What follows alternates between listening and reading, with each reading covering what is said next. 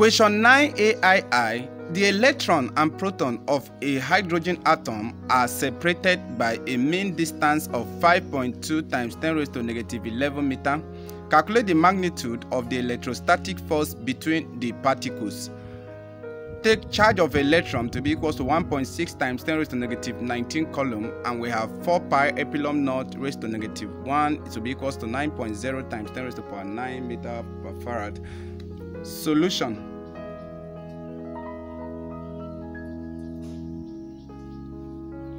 Now we know that the force of attraction between two charges, say let me divide this, okay, to be enough.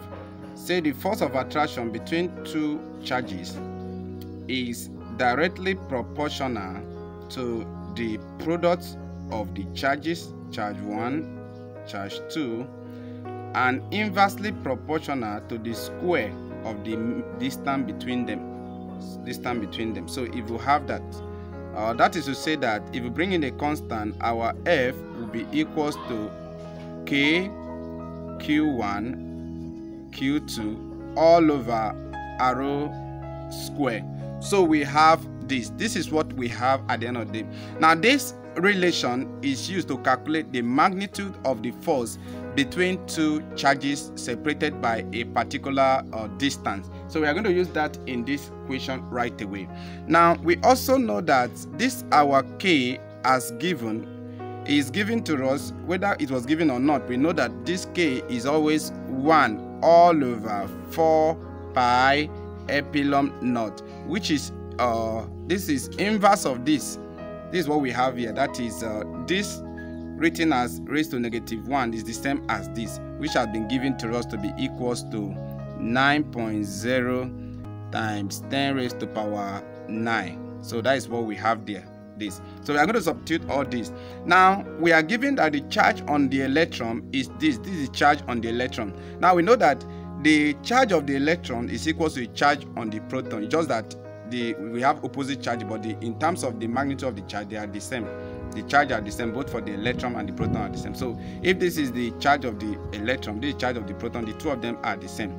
We can say that therefore the magnitude of the force as requested, our K, we know our K to be 9.0 times 10 raised to power 9 times our Q, the charge now, 1.6 times 10 raised to power 19. That is for electron. The same thing for proton. We are looking at electron and proton.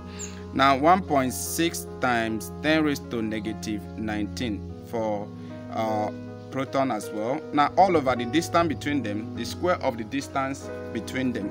Now it's separated by 5.2 times 10 raised to negative 11. That is square. We square this. So by the time we square this, now we multiply everything we have up here. But I'm going to show you a way to do it without maybe using a particular scientific calculator that can actually spread this. Now what you're going to do is very simple. Multiply the numbers you have here. 9. If you multiply 9 times 1.6 times 1.6, you are going to have 23.04.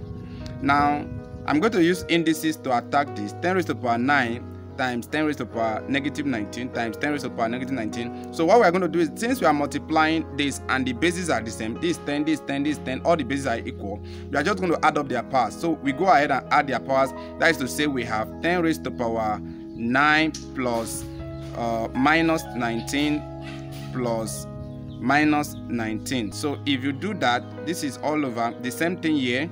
You have 5.2. If you square 5.2, we'll be having 27.04. The reason I'm doing this because there are a lot of persons, especially students, that don't that have problem simplifying all this kind of work, especially when it's in standard form like this. So we go ahead. By the time you solve this, you're going to come up with, I'm just going to divide this 23.04 divided by 27.04. When you divide that, you have 0.852 times, now add up this 9 plus minus 19, which is 9 minus 19 minus 19 again. That will give you 10 raised to negative 29. So we have 10 raised to negative 29. Now, because we are dealing with, since this is division, according to law of the indices, when we have the same base, we can subtract their parts. So that would be minus this order as well. Remember, this is minus here, so it's going to affect this. That minus plus, okay, let me indicate that. We have minus 22. So when you do that, now everything we have down here, this will become, by, let's express this in standard form. This will be 8.52 times 10 raised to negative 1. So I'm expressing this 0.852 in standard form. So I'm going to have 10 raised to negative 1. Now times the same thing. By the time you do this as well, minus 29 minus 22, that will give us minus 7. That is 10 raised to negative 7. When you do this, you are going to have 8.52 now times, okay, let me take this, permit me to take this, I'm going to erase this. Let's take this solution somewhere here. Let's take it here so it will enter better. Let me take it here. So this solution here will now become equals to, I'm just taking this up here, this will now be 8.52 times 10 raised to power. Now we have this again, just add up this as well. Minus 1 plus minus 7, that will give us minus 8. Remember, we are calculating force, minus 8. We are calculating force, so that will be in Newton. Okay, charge.